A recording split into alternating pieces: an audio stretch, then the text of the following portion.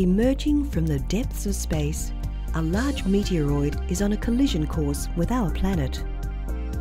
Travelling at extremely high speed and weighing thousands of tons, the meteoroid hurtles towards our planet. As it plunges into the atmosphere, friction heats the meteoroid, but not enough to vaporize it. In a blinding flash of light, the meteorite hits the Earth. An enormous explosion, more powerful than a nuclear blast, forms a crater almost 900 meters in diameter. The crater remains as an ancient scar on the landscape. The impact occurred in the Kimberley region of Western Australia, on the edge of the Great Sandy Desert. The crater is now known as Wolf Creek Crater, and by its indigenous name, Kandimalal. Meteorite impacts on this scale are rare. This event occurred more than 300,000 years ago.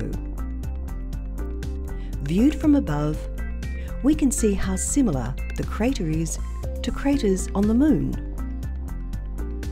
When we look at the Moon through a telescope, we see thousands of impact craters. Craters on the Moon are very well preserved. Most of the craters on the Moon are impacts from solar system debris around 3.9 billion years ago. On Earth, we see far fewer impact craters. There are less than 200 known meteorite craters identified around the world. Each white dot on this map is an impact site. Our planet's atmosphere protects us from smaller meteorite impacts. The forces of wind and water also cause impact craters on our planet to erode. Kandimalal, Wolf Creek meteorite crater, has been known to Aboriginal people for a very long time, but it was only recognised by non-Indigenous people for the first time in 1947. For over 40,000 years, Aboriginal people in Australia have developed a detailed knowledge and awareness of their environment, including the landscape and the night sky. Today, Indigenous people share their knowledge about the crater by storytelling, song and art. The late Jack Jugarie talks about the Warda star which fell to Earth. Things been formed, while the black one in early days, they're first mob, you know, they don't ever see any white people or anyone there, only they know their own color, you know, like us. They reckon star, second star from big one, you know, been fall, while we call them water, that star. Water been fall in this ground, and it will make a big noise, it will shake this country, and cut that weight, he made a round, what's your name, reef now, right round, and he made it all ready there. The crater features in Aboriginal art, including paintings, which show the story of the star which fell to Earth. Indigenous elder Stan Brumby shares his story and his star song. That story come from sky, that story. That's a song I got in Bujat. Got a language on I sing and what I want in a big star in Buddha got it from top, from sky. Leave more a little star in top and aim big star in Buddha.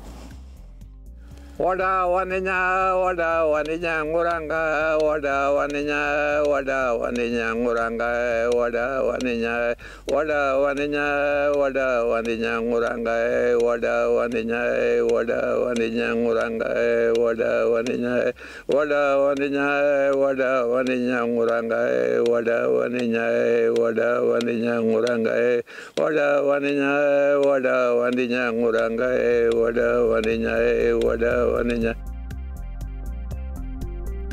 Kandimalal is a part of the ancient and dynamic Indigenous cultural heritage of Australia.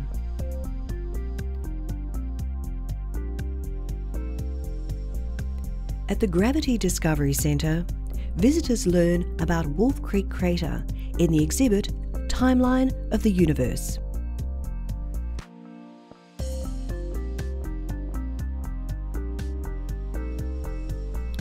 Visitors also conduct gravity experiments with free-falling objects and are able to create their own impact craters.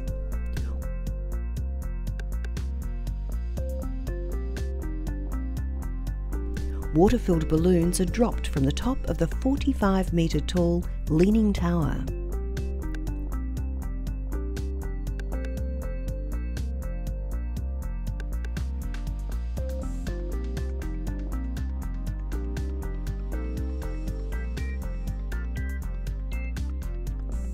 The Gravity Discovery Centre also displays a large iron meteorite found near Mundrabilla in Western Australia.